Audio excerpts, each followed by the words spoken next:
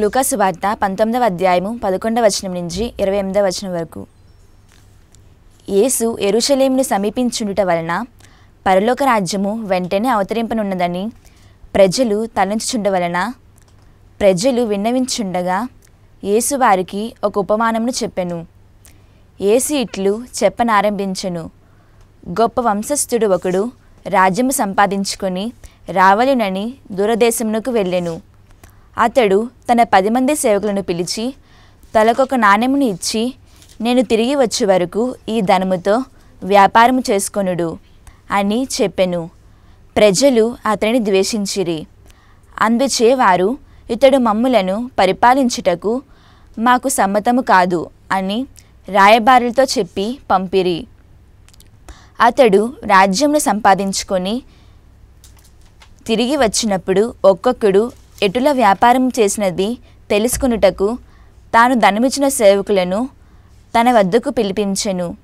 మొదటివాడు వచ్చి, అయ్యా, నీవిచ్చిన సొమ్ముతో ఇంకను 10 నాణెములను సంపాదించితిని అని చెప్పెను.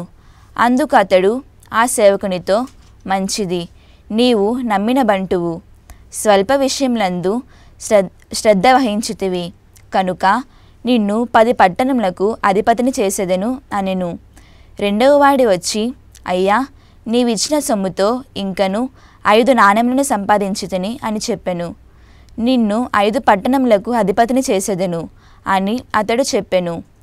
మరొకడు వచ్చి, అయ్యా, ఇదిగో నీ నాణెము, దీనిని మూట కట్టి ఉంచితిని. నీవు కఠినుడవు, నీవు అనిన నాకు భయము. నీవు ఇయ్యని దానిని తీసుకొనెదువు, విత్తని దానిని కొయ్యుదువు అని చెప్పెను. అందుకు అతడు, ఓరి దుష్టుడా, నీ మాటలతోనే నిన్ను నీవు దోషినివని రుజువు చేసుకొనుచున్నావు. కఠినుడవని పెట్టని దానిని తీసుకొనేదనని విత్తని దానిని కోసేదనని నీవు ఎరుగుదువు. అట్లయినచో నా సొమ్మును ఎందుకు వడ్డీకి ఇవ్వలేదు? నేను తిరిగి వచ్చినప్పుడు వడ్డీతో సైతము పుచ్చుకునేవాడెను అని చెప్పి అతడు చెంతనున్న వారితో, వాని వద్దగల నాణెము తీసుకొని 10 నాణెములున్న వానికిండు అని చెప్పెను. అప్పుడు వారు, స్వామి, వాని వద్ద ఇప్పటికే 10 నాణెములు ఉన్నవి కదా అని పలికిరి. అందుకు ఆయన, ఉన్నవానికి ఇంకను ఇవ్వబడును, లేనివాని నుండి వాని వద్దనున్న కొంచెము కూడా తీసుకొనబడును. మంచిది, నా పాలనను అంగీకరింపని నా శత్రువులను వెంటనిచ్చుటకు తీసుకొని వచ్చి నా సమక్షంలోనే వారి తలలను తీయుడు అని అతడు చెప్పెను. యేసు ఈ మాటలు చెప్పి యెరూషలేమునకు వారికంటే ముందుగా పయనించెను.